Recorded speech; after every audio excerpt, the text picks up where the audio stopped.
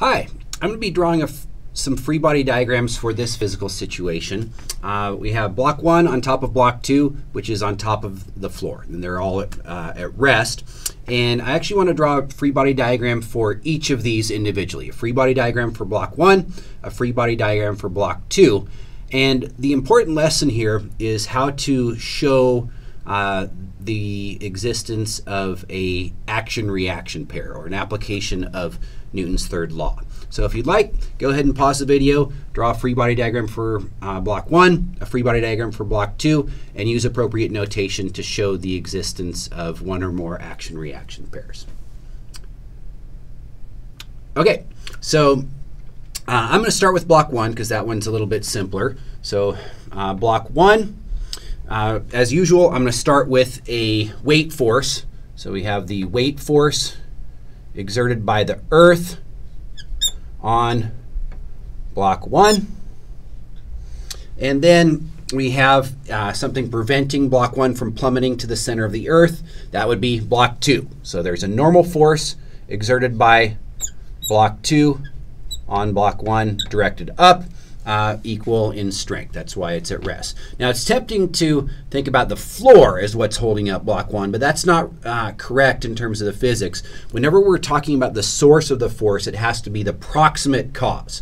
So block 2 is directly acting upon block 1, so that's to whom we attribute that, that force. Okay, so that's it for block 1. Block 2 is a little bit more complicated. So block 2, again, we can start with the weight force. I drew block 2 a little bit bigger, so I'll just go ahead and assume that it has a greater mass and therefore a greater weight force. So I'm going to draw a big force vector down, or relatively big. Weight force exerted by the earth on block 2. And so here's where Newton's third law comes into play. Because there's a normal force by block 2 on block 1, there has to be an equal and opposite force of block 1 on block 2.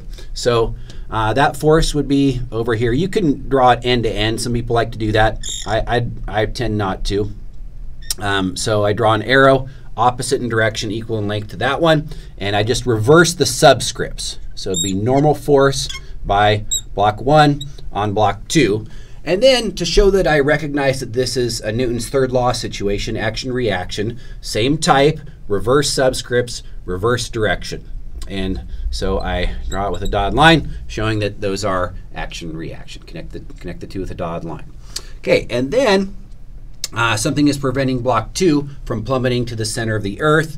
That thing is the floor. So the floor exerts an upward force which has to counteract both of these. So that's why I'm drawing it particularly long. It's the equal to the sum of these two. And so that would be the normal force of the floor on block 2. Okay, so that's it for these free body diagrams. Now, certainly action-reaction exists for all of these forces that don't have dotted lines connected to them. If I was drawing a free body diagram for the floor, then this one would have an action-reaction pair in existing, but we don't, so we don't have any dotted lines there. And same thing if I were to draw a free body diagram for the earth, these might have action-reaction pairs included in such a free body diagram. Okay, so that's it.